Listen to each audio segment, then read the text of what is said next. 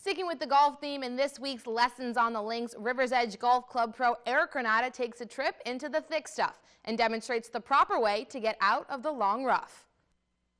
The one thing that we have to fear when we're hitting out of this long grass is this grass is going to want to grab the club and close the club face down. And we really want the loft of the club to help get the ball up and out of this long grass. But the grass is going to fight that. That grass is going to want to grab this hosel and shut this face down.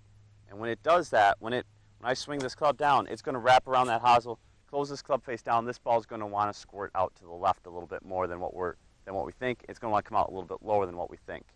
So that's why I always suggest that we grab a higher lofted club. Even if sometimes it's a sand wedge and you got to punch out sideways, grab a higher lofted club. You're not going to be able to get a 5 or 6 iron through this thick grass and get the ball up in the air and advance out of here. So there's a couple things I'm going to do different when I'm coming out of this long grass.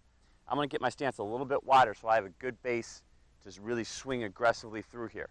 This is also a swing that I'm going to swing pretty hard at. We need to make sure that this club head is accelerating through this long grass so this ball can pop up out of it and get us back into play. So my stance is going to be a little bit wider. It's going to be maybe slightly back from where I normally would play this shot.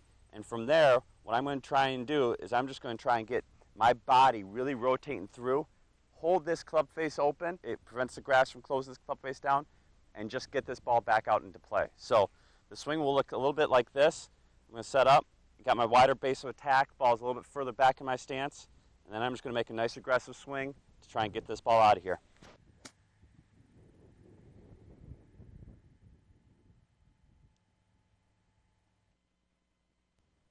Be sure to stay tuned to WBKB News every Friday throughout the summer for more lessons on the links to help improve your game.